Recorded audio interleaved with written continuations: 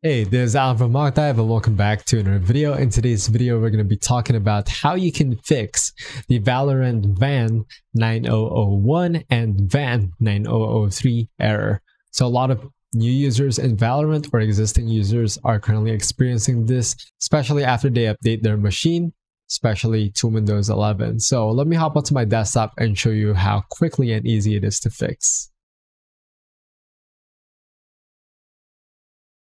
So right now we are on my desktop and I'm going to be opening a Valorant here just to show you that I actually do have the VAN 9003 and VAN 9001 error.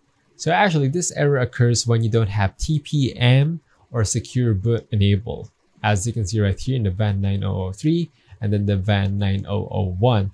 Now, Alan, how would I know if maybe that's not the culprit? How do I check if I have those two things actually disabled?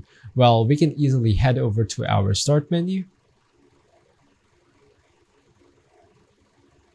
search for system information, and from there you can see the BIOS mode. It should be on UEFI and the secure boot state should be saying on. Now, as you can see, mine shows off. So how do we fix that? Well, we would have to restart our computer and boot up to the BIOS. So right now I'm about to press the start menu and then click on restart. Now, depending on the motherboard of your computer, this process should remain pretty much the same with just a little few differences. Right now I'm using a gigabyte Aorus motherboard, so my BIOS key is actually delete. Now, depending on your computer, it may be F2, F10, F12, delete, or combination of something.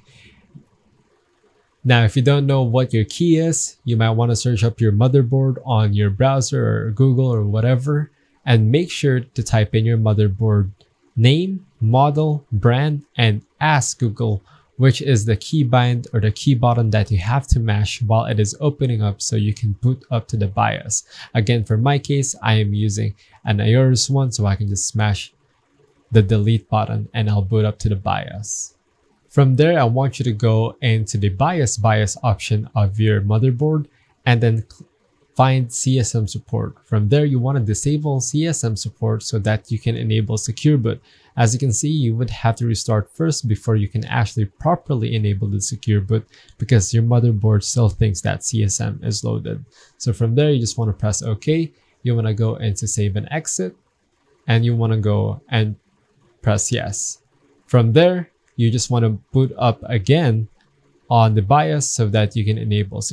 Now we boot up again, we just want to go back to the BIOS, go into secure boot, click on enable, and now go to secure boot mode, press on standard.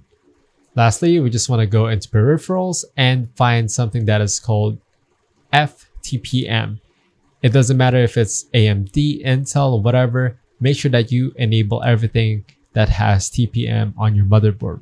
Again, this is all dependent on your own motherboard, so yours might say a different thing, but all is well. Just make sure you look for secure boot and of course the TPM enabling.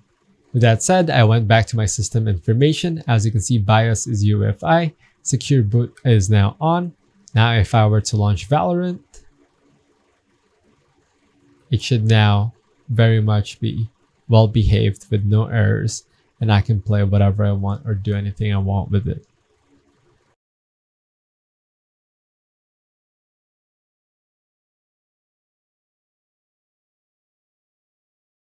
As what you can see right now, I have received no errors and I can literally just play the game now. I can press anything, I can go to play, I can go to practice mode, shooting range, no errors whatsoever. You can now clearly play the game, and that is how easy it is to be fixed. Again, just a reminder, you would have to enable the secure boot and the TPM on your BIOS. Again, all of the steps may be a little different depending on the motherboard that you have and the CPU that you have, but everything should pretty much stay the same. And that is about it. That is the quickest way that you can fix this error. Now, if you do have other Valorant errors, make sure to comment them down in the comment section below so that we can provide you with some help, or at least make a new video about those errors and how you can fix them.